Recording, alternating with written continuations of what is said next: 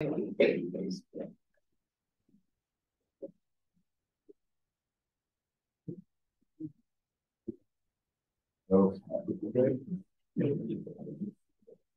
We all ready? Yes. Great. Where's mine? And I appreciate everybody's indulgence. I'm calling the meeting of the Design Review Committee to order at 23 minutes after this 5. May I please have a roll call vote? Member Dryden Hess, absent. Member Martin. Member Lapp. Here. Vice Chair Jacobson Bates. Here. Chair Kavanaugh. Here. Thank you. Let's stand for the Pledge of Allegiance.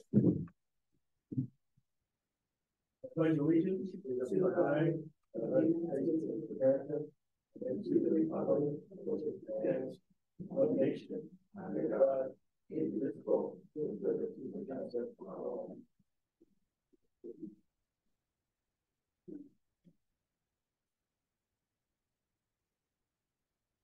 Everyone had an opportunity to review the agenda that's been sent out. Appreciate the staff's effort and the planning manager's efforts to provide those materials to us in a timely way.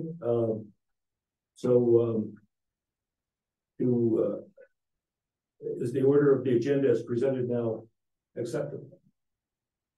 I'd like to request that we pull item 2E from the consent agenda. That's during the consent items. They're just requesting. Yeah, we're just going to get the agenda. Just the regular agenda. Yeah, the agenda item, and then we'll consent items and the other items are the other items on the agenda will approve now. Then the next item will be the consent agenda. That's when we'll entertain requests to pull an item. So I move that we approve the order of the agenda as presented. Okay. I second that. Moved and seconded. You want to call a roll on that? Thank you. Member Dryden Hess, absent. Member Martin. Member Lapp. Yes. Vice Chair Jacobson Bates. Yes. Chair Kavanaugh. Yes. Thank you. Thank you. The next item on the agenda is the consent items. These are typically routine and will be approved in one motion. There's a number of them that were reflected in the in the agenda for today. The committee is these are items then that the committee will act on without being without further review at this point. Are there any changes to that consent item list proposed by any members of the committee? Okay, now I will ask if we can pull item 2E. Okay, does that require a vote? Yes. Okay, is there a second on that motion to pull item E from the consent agenda? I second it. Okay, moved and seconded. May we please have a roll call vote? Member Dryden Hess, absent. Member Martin. Yes. Member Lapp. Yes. Vice Chair Jacobson Bates. Yes. Chair Kavanaugh. Yes. Chairman, I'll make a motion to approve the remaining portions of the agenda so we can discuss item, or so we can discuss an item E. Apologize. Okay. So we're starting with item 2E. Just a minute, I want to make sure I said it, but I still also have to give the members of the public that are here an opportunity to address those items on the consent agenda. Simply for item E, my suggestion is to move in motion to approve the rest of the consent items except for item E. Okay, I'm looking at the agenda that's been distributed. The chair will call on anyone wishing to address the committee on any consent item on the agenda which has not been pulled by the committee for discussion.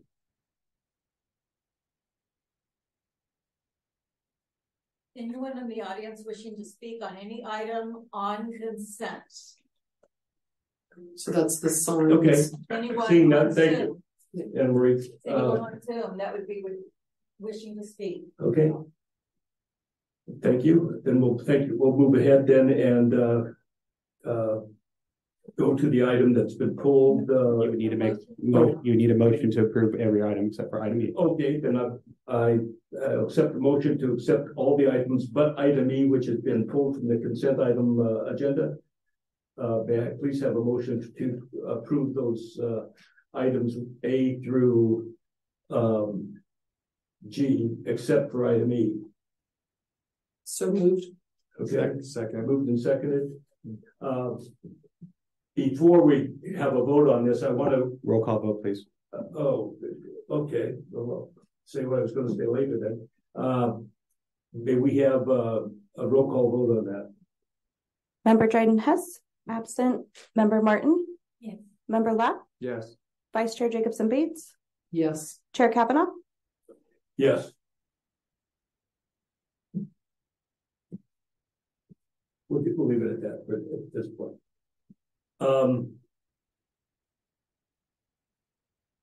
Okay, so let's see. We have at this point we have a section provided intended to provide members of the public an opportunity to address the committee on. Chair, we're now to discuss item E. Consent agenda. Now we're just okay. Yes. I thought okay, go ahead, please. Approval land use permit for 436 Alisal Road, Suite H for proposed on-site signage. 1 2.5 square foot projecting sign, 1 4 square foot wall sign. The proposed project is categorically exempt from CEQA. Okay.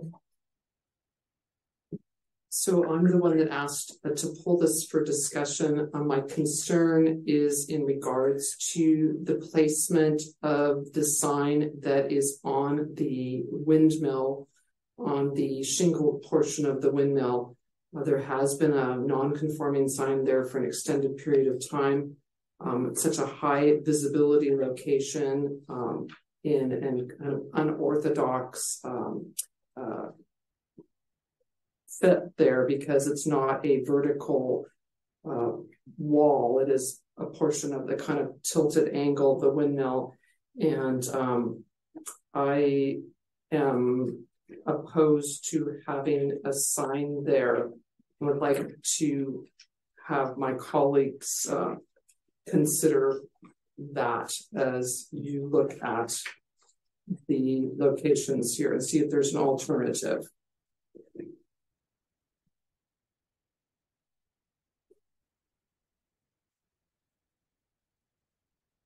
The projecting sign on the bracket fits within. Appreciate the fact that the signs are being made to have a dimension to them and fit within the kind of aesthetic of our town in a better way, especially since they have been there for a significant period of time and not had such a good look to them. So I would like to consider that I don't at this time have in mind an alternative location for the sign. I'd like to potentially split this into 2 votes to approve the wall sign that's projecting versus the wall sign that's on the windmill itself. Does that seem like a acceptable way of handling this? No, you would need to bring back the item as a whole. So my suggestion is to either vote on the item as is, and then or amend, bring it back, or subsequently send it back to staff for review and work with the applicant on the placement. Reviewing the code itself, the code has standards of where the placement is. Wall sign may be attached, flat against, or pinned away from the wall. A wall may be a wall sign placed at the space between windows on the same story and shall exceed more than 2/3 of the height of a window. So in that aspect, or major architectural details related there too. So while the placement of such a sign is tough, and I understand that, there is, for what you're requesting, city staff doesn't see sort of an exception to that.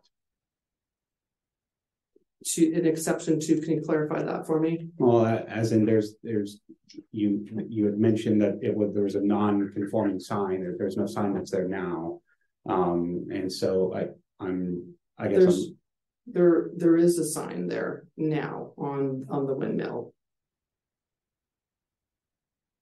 I was in looking at it, hoping that there was an alternative location that's not actually on the shingles on the windmill. In fact, not on the windmills because it's such a visible landmark. Well, it's not on the windmill itself, it's on the shingles. It's on the shingles. So I would suggest if there's an alternative location that the DRC has in mind, that they would provide that alternative now and potentially approve the wall sign with the alternative location versus bringing the item back. Yeah, and perhaps we do have, I see Brian from 805 Signs in the room. I'm not sure if he's representing the applicant. If there might be an alternative in mind that could be proposed or put forth. Hello. Yeah. So they've had that sign there forever, and it was Homebridge before, and they've always kind of been temporary flat signs. Yeah. But the hooks, we didn't put them in. I don't know what was there before Homebridge, but they've been there for a long time. It's essentially a shingled wall, and I know the top of it's the windmill. But other than that, there's the walkway fencing, but I don't know what rule we would do to mount to that, you know, to the railing. Because around that whole windmill is shingled wall. Yes. The bracket sign's no brainer. The other one is just always had one there. There's actually a little lamp up above it. I mean, I don't know how far back all that goes. But I see a shingle wall. Yes. Right, and I understand it's a historical and a kind of angled, shingled wall. Yeah, it's a slight angle, so the sign kind of just leans against it. I wonder if there's, I don't know if ownership allows, because there is the stairwell where could potentially be on the wall that says upstairs or something of that sort. So it's kind of next to the gelato, I think it is there. Sign. Solvang gelato. Yeah. In other words, there is a wall space right to the right of that sign. Correct. So we could just shrink that instead of 4 foot, it's what, 2 foot or whatever size fits in that space. I don't know what that measurement is. That would be my suggestion, to put something that indicates that it is upstairs so that it could leave the one that projects from the windmill, but the other one be moved down below. Piece of Yeah. back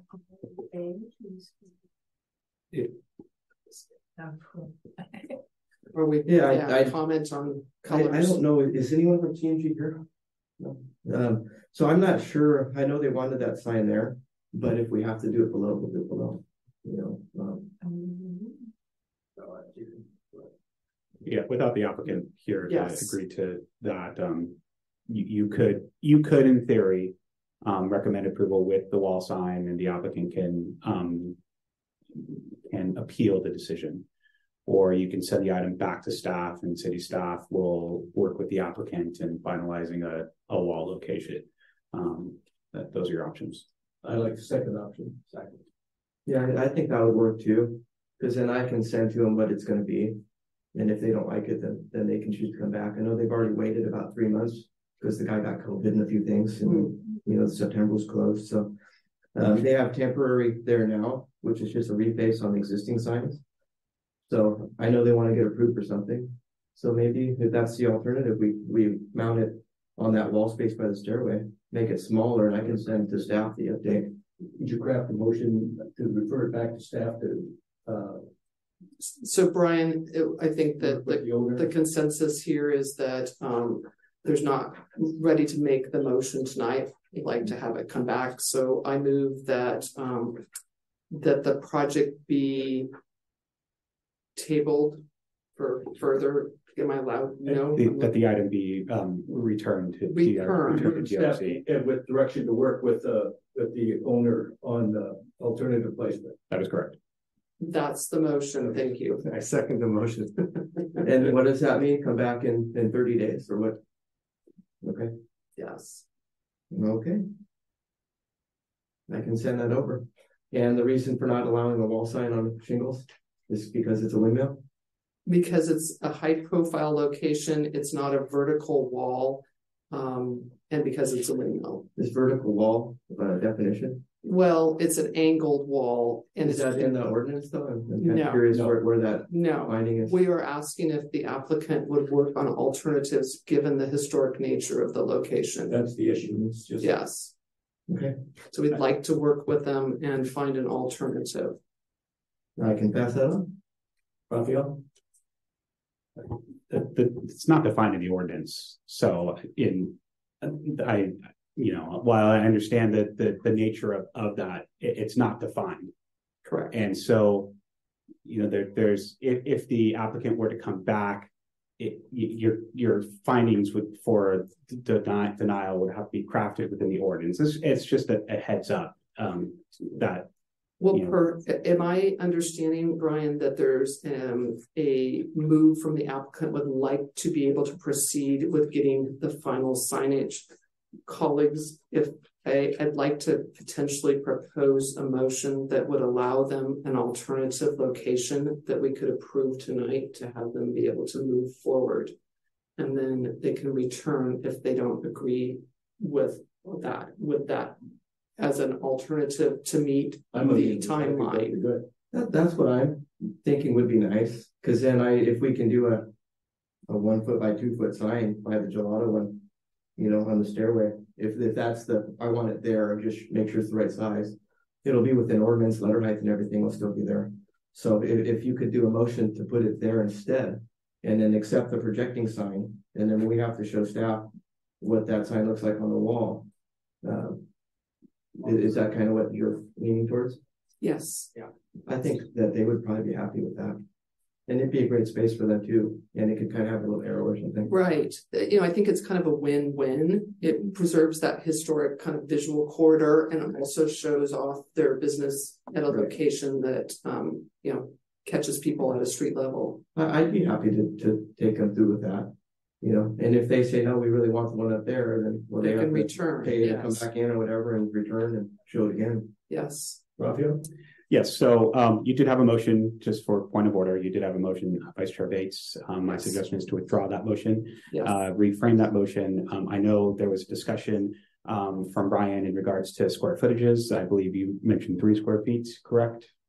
Yeah, what is it right now? I put it on. To be within conforming regulations for the placement on the wall. Yes, and my suggestion is to include the 3 square feet. Yes, I would like to start by withdrawing my previous motion and have a new motion to approve the projecting wall sign as presented and approve a alternative location on the wall near the stairwell of a sign that is conforming a maximum of 2 by 1. So that would be 2 square feet.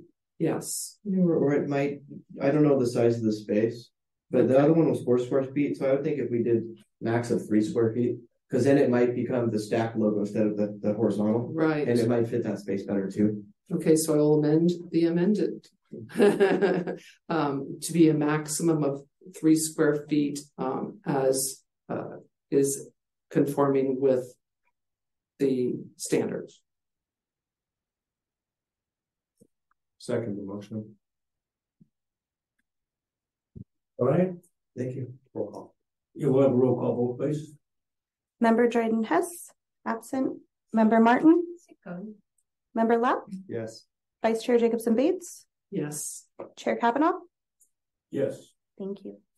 thank you. Thank you, Brian, for your willingness to work with us and pass that on to your clients. Okay, we have, I think we've also given the public an opportunity to make any communications at this point, is that right? No, we haven't. Oh, we do have a couple speakers sign up, so that's right, thank you. Okay. The committee welcomes your input. At this time, you may address the committee on items not on the agenda. The time limit is 3 minutes. Okay, first person I have is Kenny Rosette. Is that it? My item is on the agenda. Yeah, we're here to speak on 4H. 4H, yes. Gabe, so you're not here for public communication that aren't on the agenda. Correct. Okay, they're on the agenda. Okay, that's fine. And the same with the second one? Yeah, they're both the same. Okay, great. Sorry, we misunderstood, but yeah, we're looking at a time just that are for items that are not on the agenda at this point. There's an opportunity for the public to speak if they choose.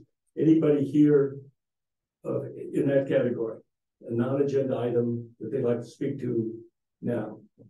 Okay, see no one. Anyone on Zoom in that category? See none? Okay, we'll proceed to the next item on the agenda, which relates to the possible action to approve land use permit for the cottage primary care Pacific Diagnostic Labs at 1992 Old Mission Drive for a signage proposal. In the material, it starts on page 46 on our materials. Lisa will be doing the presentation tonight. Good.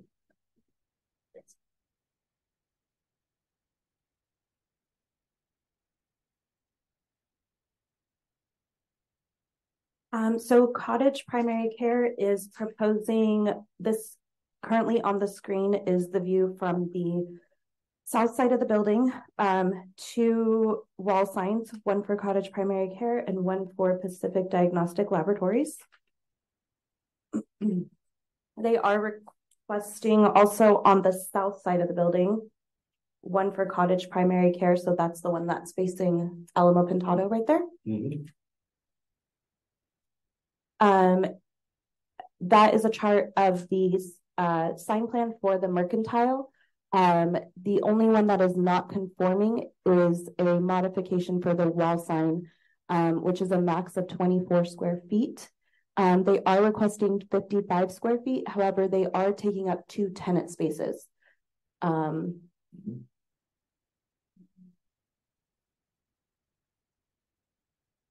And the proposed project is categorically exempt from CEQA because the proposed on-premise signage is considered a minor alteration of an existing structure that features no expansion of the existing or proposed use.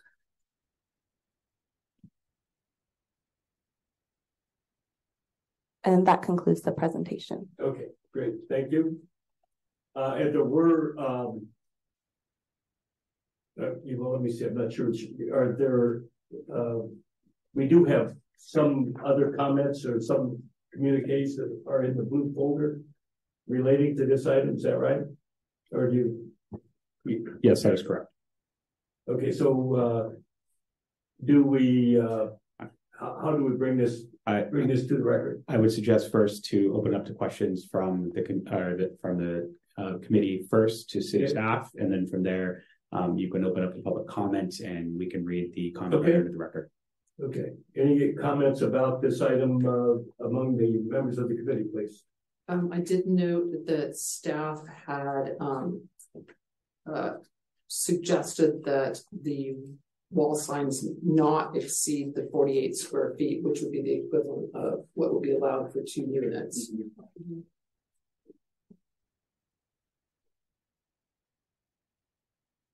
Right. Is there anything, there's no other signage in that mercantile center, like CVS is all conforming as well? Am I correct in understanding there's no non-conforming that presently in that center? Okay. And there are lit signs in that center presently? Yes. Yes, that's correct. Are all the businesses lit in there? I believe so. And are they, CVS. is there a limit to the hours that they're lit in that area? Or are there ordinances as to that effect? The limits to the lighting would be a part of the sign program, so we can take a look at that just in case. But typically, good business practices are to turn those dark when you're not in business. Correct. So, yeah. One, cost saving. Yes. Right. But two, obviously, again, looking at the sign program, I'm almost confident it does acknowledge that. Okay. And it's frustrating to go by somewhere that's brightly lit and find it closed as well. Yeah, and I think there were limits on the signage where the CVS and New Frontiers is at the time those facilities were approved.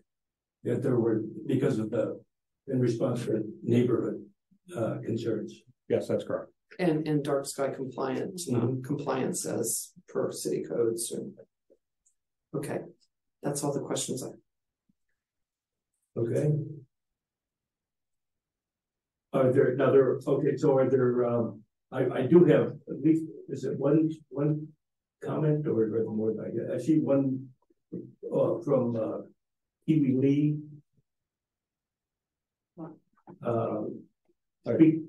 I'm sorry? Are there any additional committee member comments? Oh, I'm sorry. Are there any other members? Thank you. Then my suggestion is to go ahead and open up a public comment and Okay. read off the letter. Okay, so we're going to open a public comment now to the item that we're discussing regarding the land use permit adjustment for the signage at 1992 Old Mission Drive. Anyone in the room want to speak to that? Speaker slips. Yeah. May I? Yep. Is this? I think that's pertinent to this. Okay. You're going to speak as well. I'm with Cottage, so I'd like to. If it's okay. Let's. We have a couple of speaker slips here. Let's hear what they have to say, and then that may affect your message as well. Okay. So Gabe Rossetti. Thank you. I'm Gabe Rossetti, homeowner and resident here in Solvang, and I'm here to voice my opposition to that exception sign, especially the fact that it's lit. This is not a retail business that needs to attract walk-ins. This is not an urgent care. This is where people will come for set appointments. My understanding is their hours are from 8 until 5. So there's no reason for a lit sign, because even when daylight savings time is over, it's still lit at 5 o'clock outside. And the size of the sign is kind of out of whack. There is a sign on the corner that says Mercantile, and every business within that facility has a sign, and it's lit, and that's on the corner of Alamo Quintana and Old Mission. As this Mercantile was being developed, I got involved with the City Council, the Planning Commission, and the old PA on it. And I came before the City Council when the New Frontier signs were lit, and they were lit 24/7. The City Council suggested that my wife and I get together with Jake, the owner of New Frontiers, who agreed to turn his signs off once everybody was out of the building. He did that. 3 weeks after he did that, the lights went back on 24/7 because the developer, Josh Richmond, told him, no, we don't turn any signs off. So those signs are lit constantly. Okay, at New Frontiers. At New Frontiers and everywhere else.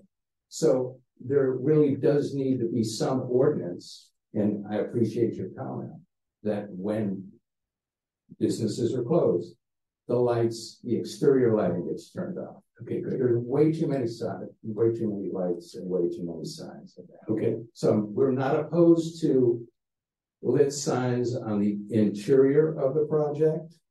We have a problem with a lit sign facing Old Mission and Alamo Quintana. Okay. And also, if you drive by, we drove by there on the way here, there are signs in the windows now, big blue black signs saying Cottage is open. So how these things happen is just beyond me.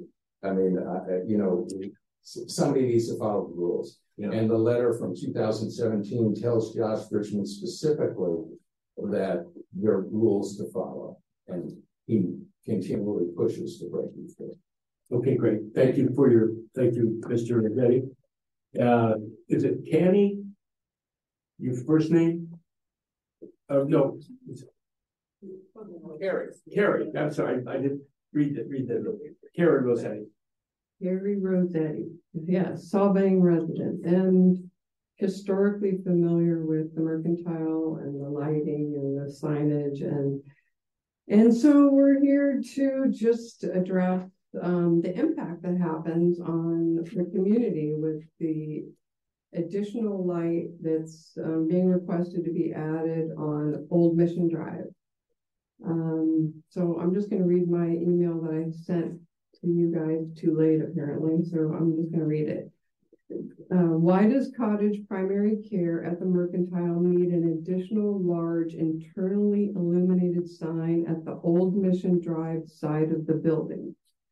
Operating hours are Monday through Friday, 8 a.m. to 5 p.m. by appointment only. This is not an urgent care with nighttime nor weekend hours. This sign will diminish our night sky unnecessarily. Please remember that we are a night sky protecting community as is written in our city ordinances. This sign will shine into homes and possibly the future homes that Josh is planning on building on the lot directly across the street. This sign will drive vehicles into the shopping center and the neighborhood after the medical facilities are closed.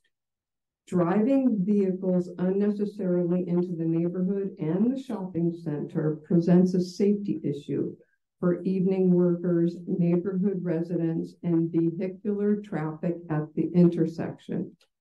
There already exists an illuminated directional sign at the corner of Old Mission and Alamo Pintado that will serve this facility.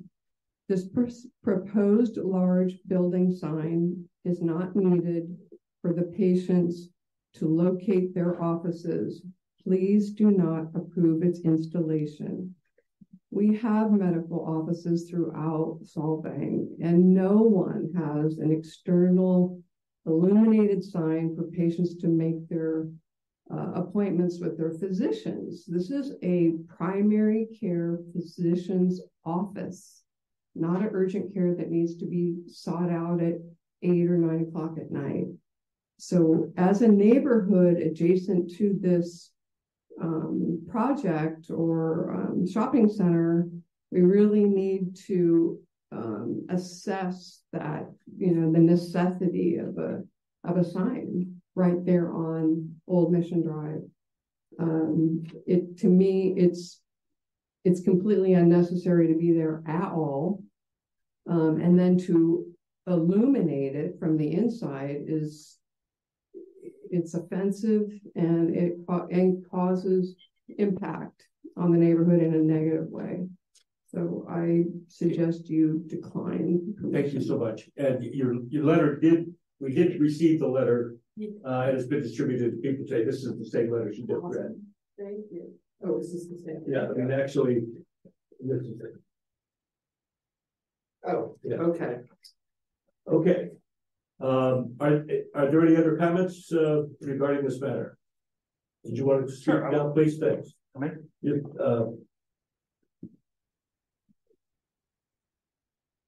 Appreciate you're here. Appreciate the opportunity to discuss our proposed signage. My name is Scott Allen. I'm the director of construction at Cottage. I've been involved with the St. Inez Valley Cottage Hospital project, the things we've done there, as well as this clinic. And Cottage is again committed to serving the St. Inez Valley, and wanted to pick up where Dignity left off and continue to have a strong foothold here in the valley with primary care. And thus we took over that lease for Dignity and that shopping plaza. With respect to the signage, we are asking for a modification that is above the square footage on the one elevation. We feel that there is some the code may be ambiguous a little bit. The square footage is derived. I believe the square footage was calculated with a 4-line version of the signage, and that's fine. But our logo has a very large logo C, and our letters are the text is fairly small compared to that C, and we have maintained the maximum height of the letter C, which is 3 feet. But even though we're above the square footage, there is a fair amount of empty space in that sign. It's doesn't have a lot of square footage or size to the sign. So we feel it's very reasonable, and it's actually smaller than the previous sign that Dignity had. Actually quite a bit smaller. So we feel our request is reasonable for this modification.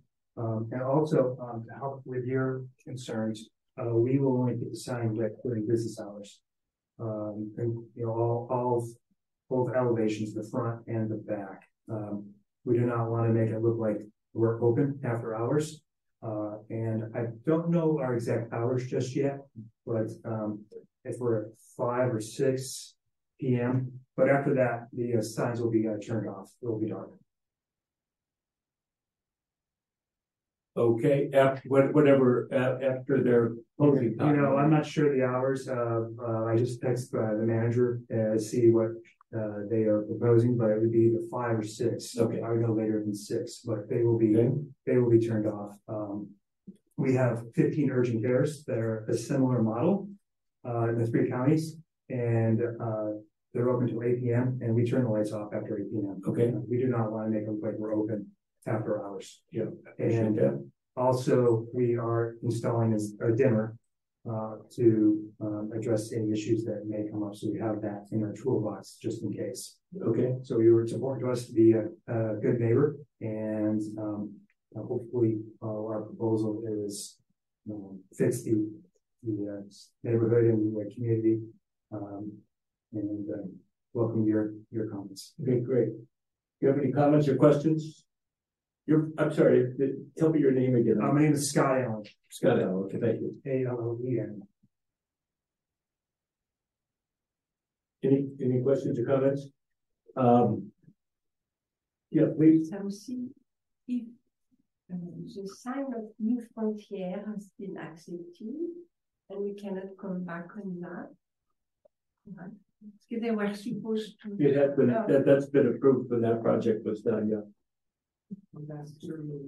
Yeah, it's been approved, and thank you for the discussion, by the way, because that gave me time to actually look up their conditions of approval.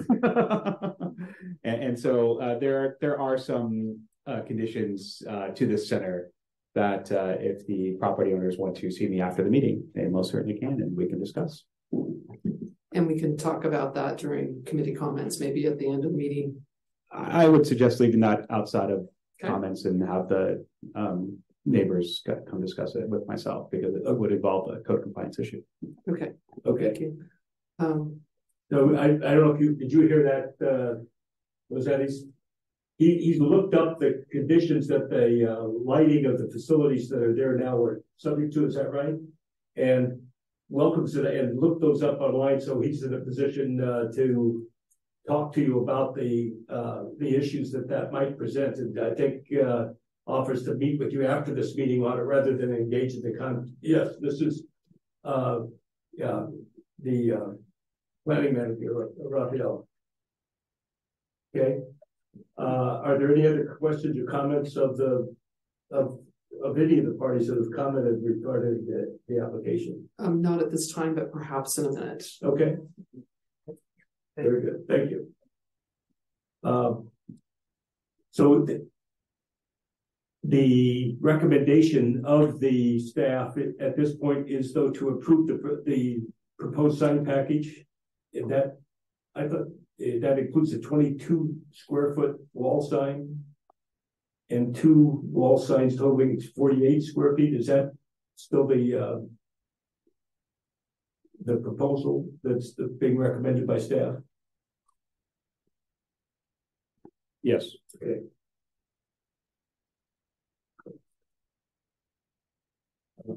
Any comments? Well, perhaps leading with the lighting and coming back to the scale of the signage, that if there is going to be lighting on the side that faces the residents directly across the street, so the part facing Old Mill Road, I understand that there's a sign there. Am I reading that correctly? Or Old Mission Drive there. Yeah. That I think that should not be lit because of the proximity to the residential neighborhood there. Would be a consideration. With these interior. The interior locations facing the parking in front of the building, because there is a precedent set within that shopping center, and that there would be, I believe we should have specific limitations written into approval that the lights are only allowed to be utilized during business hours. And I spoke about frustration because one night I went to New Frontiers. Oh, great, they're open. I got out. Oh, parking space right in front. And yes, they were closed, but they were very well illuminated. So I think that for multiple reasons, that should be written into the decision, whatever size the signs. I understand that it's a double unit, so that there's a request for additional signage. And this is encompassing both the Pacific Diagnostic Laboratories and the cottage in storefront here. And understanding that there may be some less prominent area within the sign, but I would like to, I think that it's important to stay within the guidelines for maximum size for, I would rather see it be with one unit, but certainly should not exceed the 48 square feet, which would be encompassing the 2-unit maximum with, as opposed to one. And I'm sure my colleagues have some thoughts about that. You know, my question is there something in the code that says, well, if it's one tenant, it's like 2 spaces, but this is just sort of suggestion of how we get to 48 instead of a larger number by taking and applying to one tenant the double what would be required normally. So the sign plan for the mercantile is per tenant space. Mm-hmm. So that's the 24 square feet per tenant space. Right. Okay. Some concerns that come to mind also are in relationship to not just the mercantile, but looking at going forward. There's a large, project coming across the street there with Sansom Clinic. That these items, I'm sure, are going to come back up to be revisited. So we need to really consider it not just for the project here, but the precedent that's set as well. Okay, any other comments? Staff, do you have any other comments? Okay. Anybody else on the committee? Can I? Yes, please. Can I speak? Of course.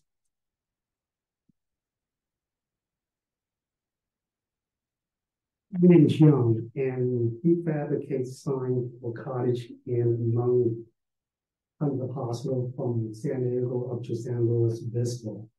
And typically, I'm the person who goes and applies for permit and makes the signs. And in the past 40 years that I'm in business, typically we try to abide with the city, especially the master program. Each complex or building or commercial district that built something within the city, they would normally have a master sign program, so it did alleviate less work for the city because you had to comply with that guideline. And in a sense, we pretty much abide with the guideline that was given to us, at least given to me, because cottage actually occupied 4 suites from B1 to B4 or 110 to 140, when First Bank occupied 150. So when you say cottage occupied 2 suites, they actually occupied 4 in that complex. And in the master sign program, which is approved by the city, that each tenant allowed 24 square feet of signage. So we abide by what is said right there. And within that guideline, it says maximum 36-inch logo and a maximum of 18-inch tall letters. We pretty much stay within that. The only part that is not clarified within the sign is that 24 if you occupy 4 space, or 24 if you occupy just 1 suite, because it say 24 square foot per tenant.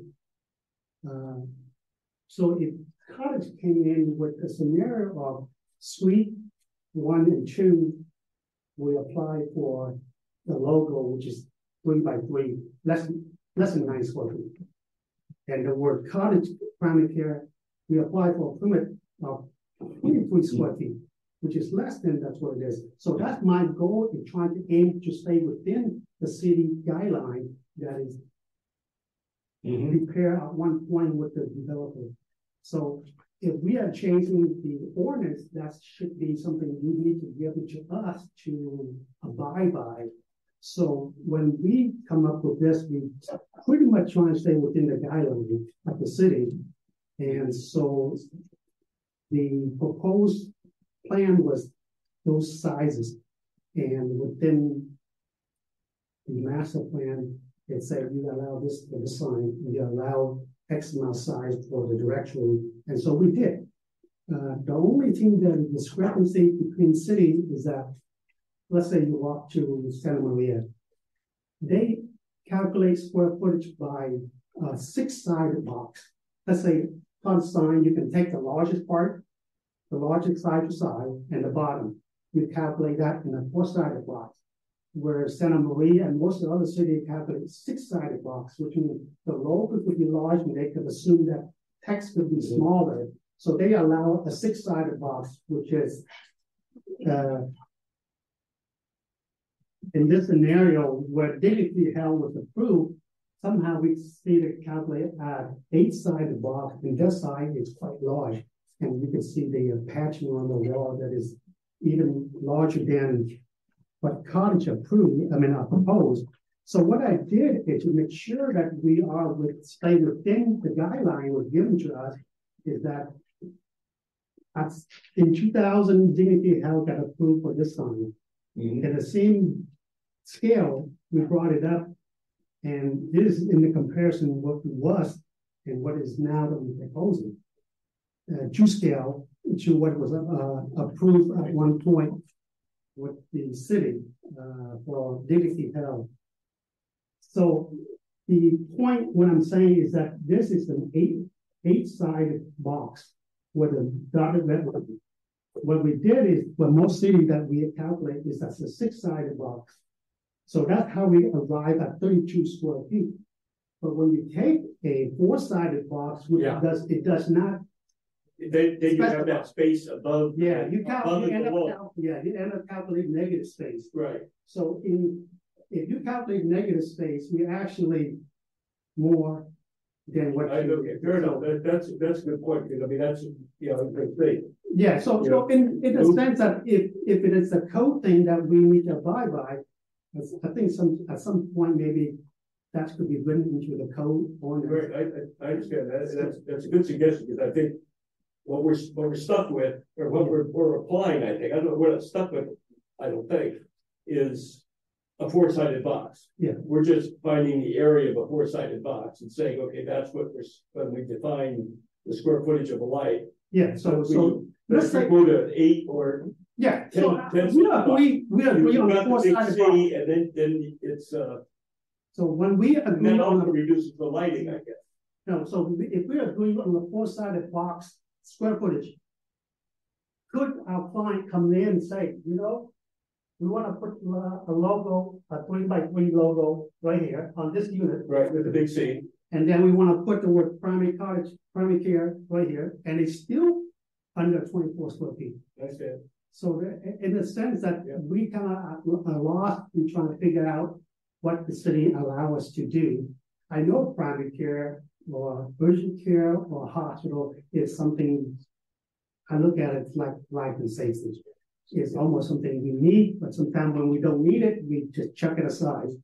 But it is something. Isn't it true also, though, if you stick with a 4-sided box, there's more, I guess you call it negative space, but there's more light above and below No, this Cottage building, primary care. yeah, this building is a dark wood thing. And they have black letters. Yeah, And black letter is the only thing that is semi contrast again the gray background. So you really don't see it actually. The only time you will see it is some sort of light coming through it. Where that's what I'm talking about, though. We're talking about internal lights. yeah, in the internal lit, but when it's not lit during the daytime, the sunlight is brighter than Sure. so you only see black. But when you look at black in the background of the building, it really looks only blending the background. Okay. Where with this, it would stand out if the building is white, but it's not. So when you see it, I have a question. Yeah, please. So I'm looking at the site plot plan, excuse me, that has the indications. Yes, Is that a mistake where it says ST1 in the northeast corner next to ST4 and 5? Because it doesn't match up with the proposed sign site 2. well, sheet 9. there are some signs that are little small directory. 4 and 5 or 6. 4, 5, And what 8, about 9, and 1? 6, 7. And 1? No, sign 1 is the main sign.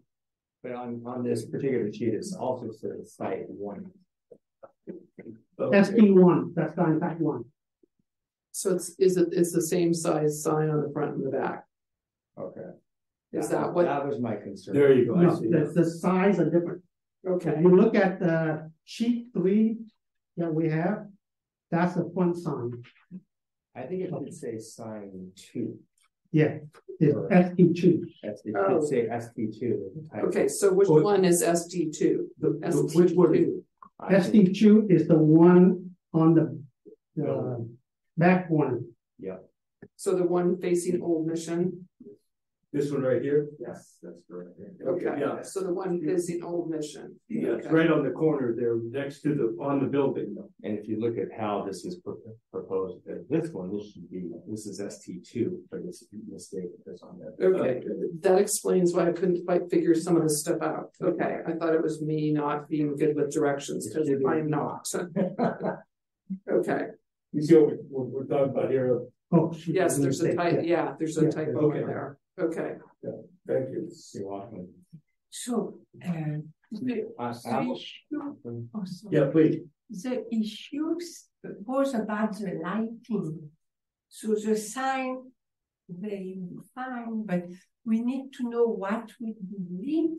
Is it just the sea here? Would it be really turned off at 6? In that case, we have to ask New Frontier to turn their light too off. So We on need, I think on the we need sign, some the consistency. screen would be lit, but also when the light is on, you would have this lit too. The black part on the word cottage primary care is a 3M film. Typically in the daytime when the suns are brighter, it looks totally black. You don't see the light. Oh, I see. But now that if we are allowed to have the light at night, it would be only during the dusk hour until they close so that it actually look like grayish. And Only when it's totally dark, then you will see it become white. could the light be beam? Yeah, we will put dimmer on it. And So, same with New Frontier. yeah, we That's- put dimmer and timer on so that you can adjust how bright it is. Okay. Okay. So for us, it's just that if I'm trying to find your guideline and stay within your guideline. I appreciate So that. that's why Yeah, I appreciate that. propose like that. Okay. Can staff maybe speak to that? The measurements, I know there was a very spirited discussion of measurements of whether it's 4-sided, 6-sided, but our code says neither of those. Our code is very clear. You can measure it 2D based on the square box as much as possible. So the measurements are what is in front of you. Again, city staff is recommending the 48 square feet for the two suites that was indicated in our application. If there's a mistake of more than 2 suites, then that should have been noted in the application. With that being said, as far as the hours of operations go, during business hours, that's perfectly fine. That for this sign can be applied, and we would make the reflection as a part of any approval letter that we issue to the applicant. If the, the project most likely will need to be scaled to at least be down to 48 square feet as opposed to the 50, the above, what would be scaled down? Would it be all the signs would be scaled down proportionately, or is there something that would be one sign would be scaled down, other would be left big?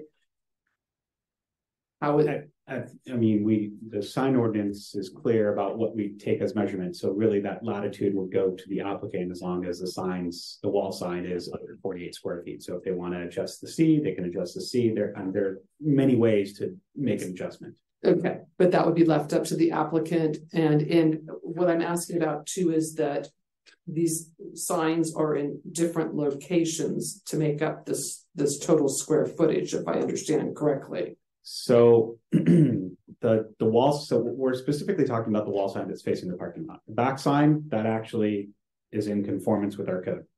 Sign two. Sign two, that is correct. How many square feet is that one? 22 square feet. So that one, that's good.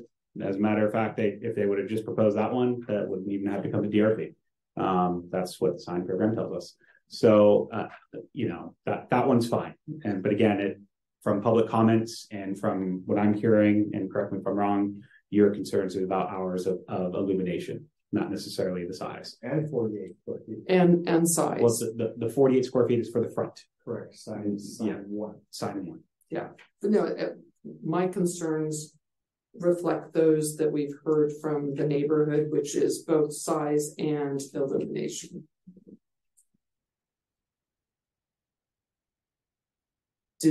Any comments? I can speak on behalf of probably Cottage, because Cottage have their own marketing department, and so if we have to reduce the size, everything has to reduce proportionally. Sure. Because that's how you can't ask the corporate people say, I can't change that. Yeah. I can't do that. The logo's the logo there. Yeah, the logo's the logo. Yeah, got it. That's why I was asking a little bit about how that's interpreted. Shrink a bit. Yes. I'm okay with that. Yeah. May I make a motion? Right. So I move that the project be approved with the provision that the sign one, did I get that right? Conform to a maximum of 48 square feet. That sign two that's facing Old Mission Drive not be illuminated.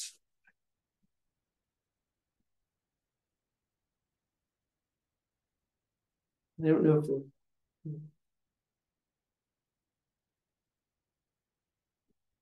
the other lights there are illuminated though, right now? Everything's been, it's this. no, so those are just a flat piece of Yeah. Oh, okay. They're down there. they project it like. Okay. Are there lights on, are there signs currently Oh, here. facing? Yes. Are there other signs currently facing Mission Drive? This is a staff question. Sorry. Are there signs on the Mercantile facing Mission Drive that are illuminated? Are the interior, Old Mission Drive that are illuminated? Do we know the answer? That's why I don't believe that there are. That they face the interior or Alamo Pintado. Yeah, the parking area towards Mission Drive. Or Alamo Pintado. Facing the parking lot, and yes. so CVS. Say they're all facing. So that is why the motion includes no illumination on the side that is facing Old Mission Drive. Yeah. Oh. But isn't that per the master plan for that sign to be illuminated? We're allowed to do that for the master plan of that site. That is correct. The master plan does allow for illumination. I think Cottage would comply with and agree with the neighbors that we can dim it and then control the light when it's on and off. But if you look at a time frame right now, probably the darkest we have quite yet And so I buy something, you probably dark away, and the business is still in business.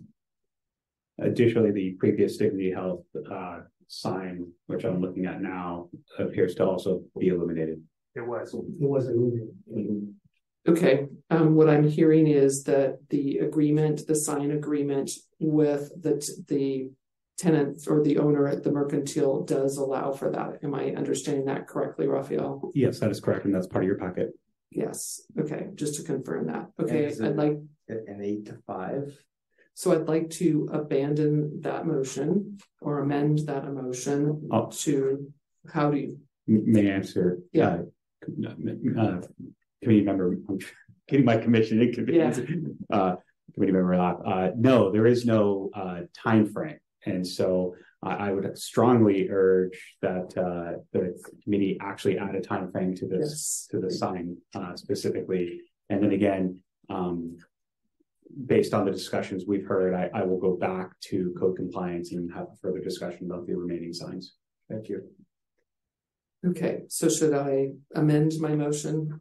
Okay, so I move that the signage be approved with the reduction in sign 1 to be a maximum of 48 square feet, and that any illumination be reserved strictly to hours of business operation. I second that. Okay. Been moved and seconded. Is there any? It will move to be enforced because New Frontier was supposed to do that and it did not, and it has never been enforced. So the New Frontiers is not an item for discussion this evening. However, I will make a note of that and talk to city staff in regards to that based on the development plan's conditions of approval. Okay. It's been seconded. Any other? Okay, it's been moved and seconded. Do a vote. Yeah, let's go ahead. Have a vote. Member Dryden Hess, absent. Member Martin? Member Lapp? Yes. Vice Chair Jacobson Bates? Yes. Chair Kavanaugh? Yes. Thank you. Okay. Could I just make a comment to applicants? We're all excited, I think, to have additional healthcare options here in the Valley, in particular primary care. I just had my wellness visit today, and it's really hard to get care. So we welcome the additional opportunities for medical care here in the area. Thank you. May I suggest? Sorry, I'm totally strictly into combining with code. It ought to be in the code book of the city, any kind of ordinance that you make so that people like us know how to follow the direction so that we don't become a point of sore eye in front of our neighbor. In this case, the couple here. I mean, I totally agree with you all where you're coming from, because I live in a town that is no stop sign. I mean, no stoplight. And we've stuck with it, but part of how it became that is that ordinance is put out and it's spelled out so that folks like us can follow the path and try to stay within the path. That's why I came up with this kind of scenario, because I could have a guy coming in and say, I want just that logo right now, and I come back, I want that size right there. And technically, the city had to stuck with it. Okay. So, but unless it's spelled out within the master plan and put in the master plan of that project, then you don't have questions. Yeah, we have an obligation to make sure that the expectations of the public and, whether you're a vendor or a customer, or those you're or a resident, that those expectations are understood by all. Yeah, because I like to walk out of here knowing that the neighbor here is in peace with me. That's all. We understand. Thank you. Thanks for your comment. We appreciate your help there. I'm sure the staff noted that. Okay.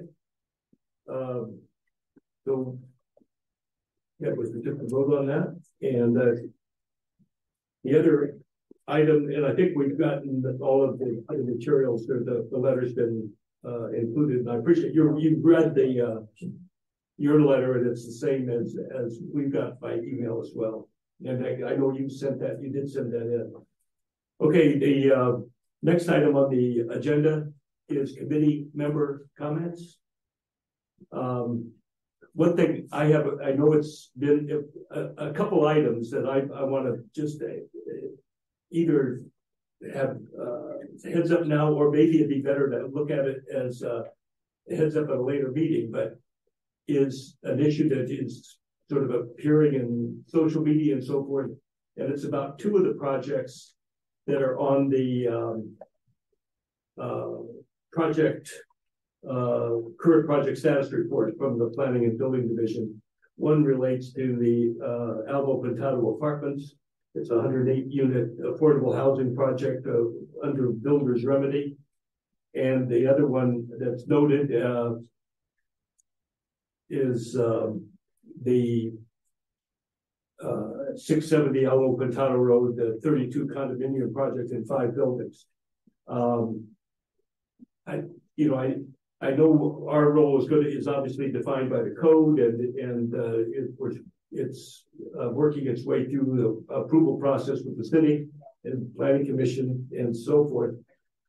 I think I'd like to know, as a member of this committee, what our expectations are around that and timing and so forth, because I know there is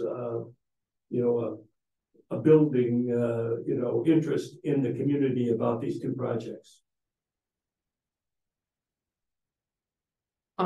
It would, on echoing, some of those comments, I really feel much more informed when the current projects are allowed to have a bit of discussion during the meeting. It's also really good to hear updates on projects that don't seem to be moving forward, an opportunity to ask questions about projects not moving forward. And one of those that comes to mind is the sign at Hotel Cork, where they have a temporary sign. And it's on here, and the water wheel building is something that is constantly coming up in conversation.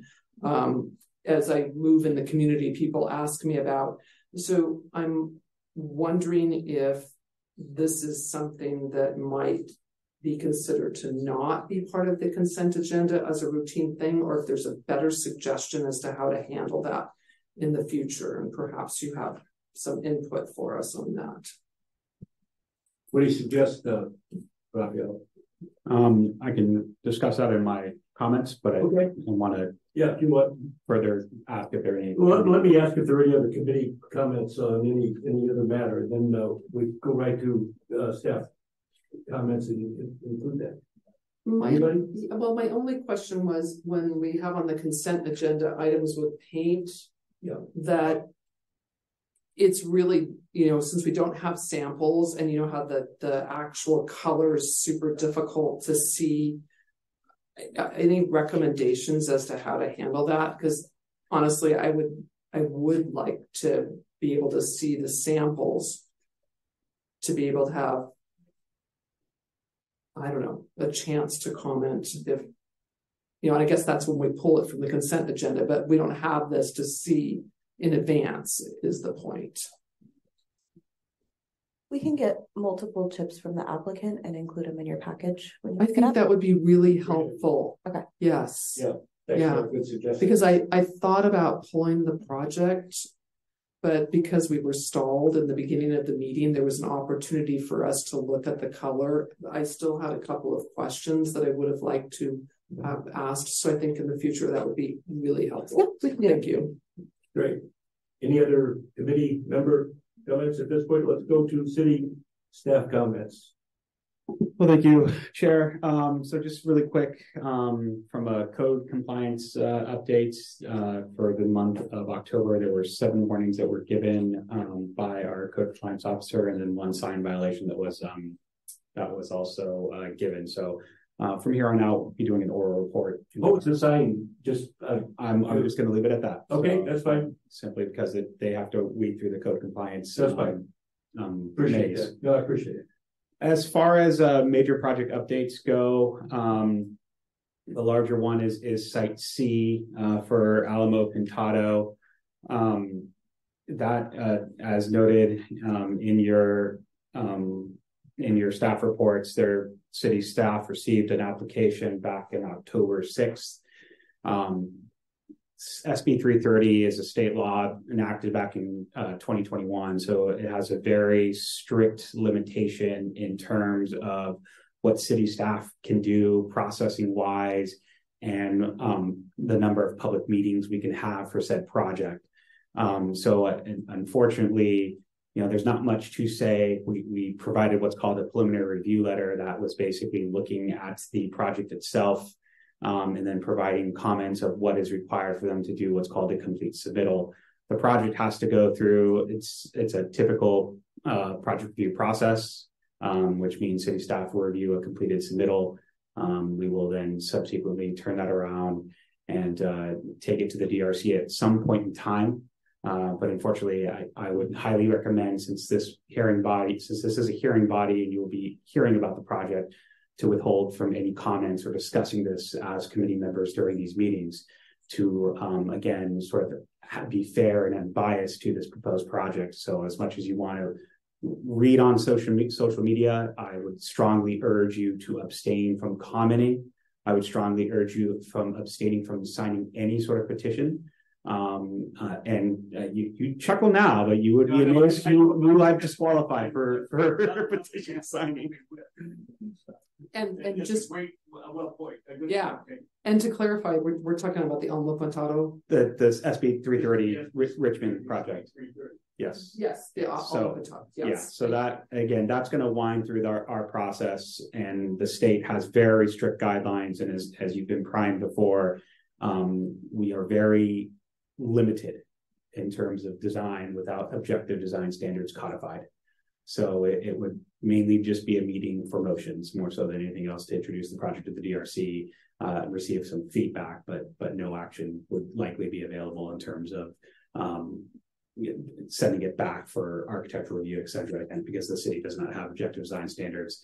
And we are dealing with a project that is a state density bonus project in the California Housing Affordability Accountability Act. So those are two pieces of legislation that have a lot of teeth to them. But again, that's going to be before you in the future. Taking a cue from Vice Chair Bates, that would likely be the only item on the agenda for that meeting and that meeting alone.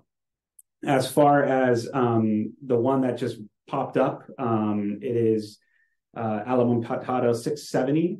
That was actually previously approved back in 2020.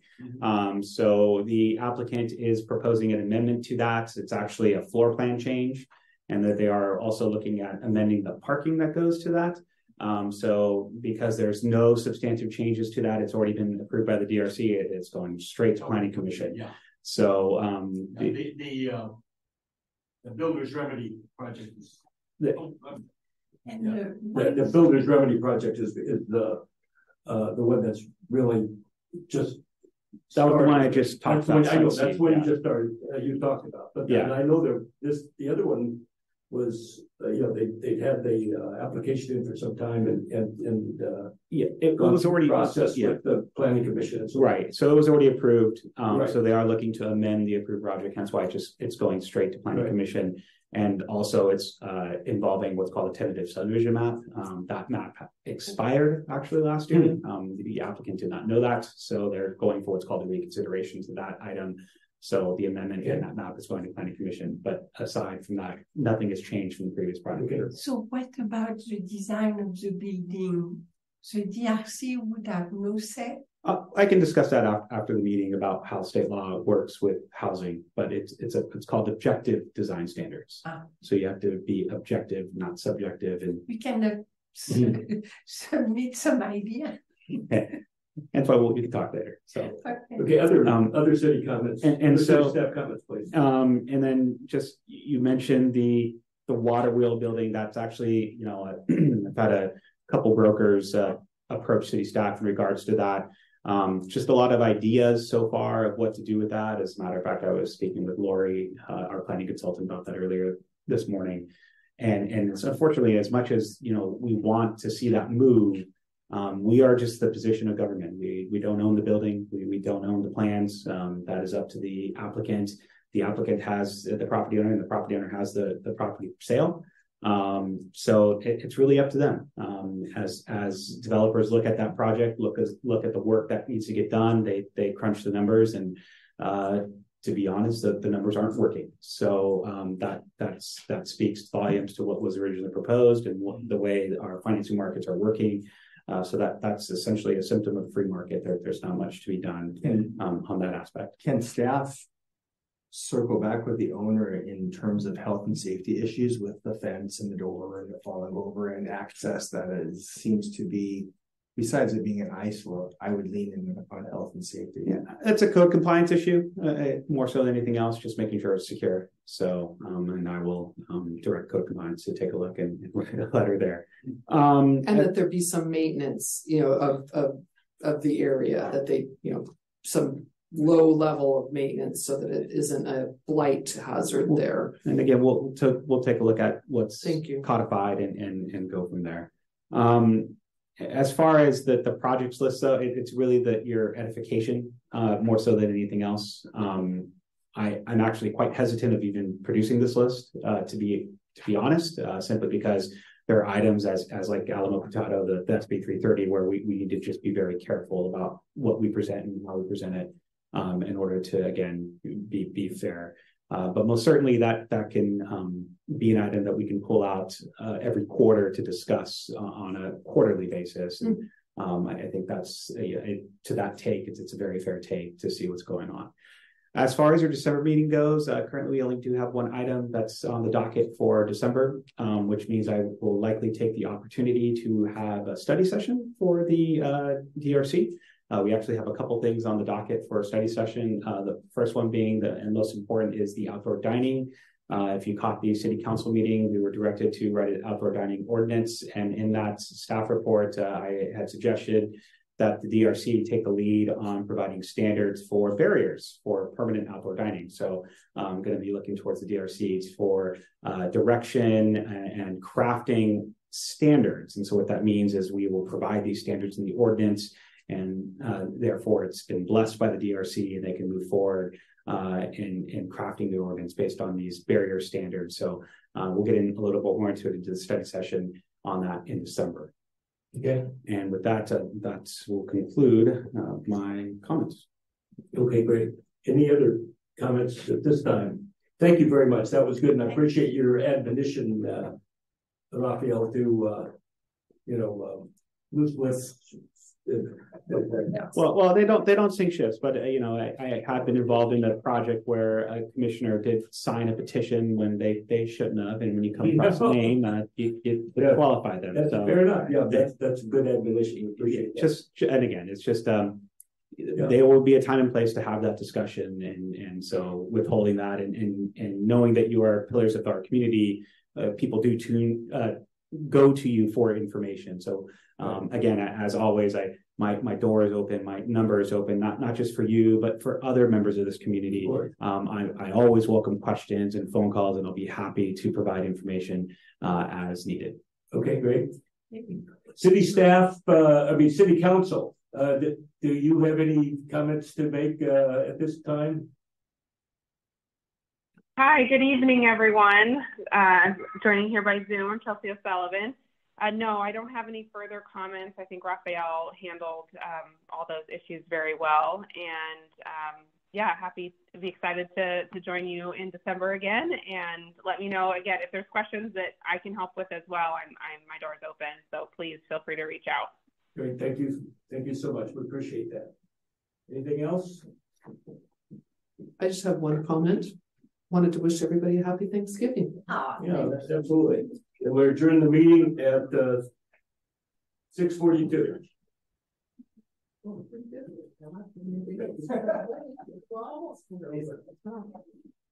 So